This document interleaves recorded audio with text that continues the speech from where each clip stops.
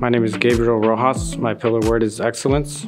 When I think about excellence, I think about positivity and celebration. And one way that I like to show that in my work is through lots of color and movement. So we had a collaborative meeting with the community of students, of teachers. And so it helped me to visualize things that I otherwise would not have considered. And we came up with really powerful images that's representative of this community.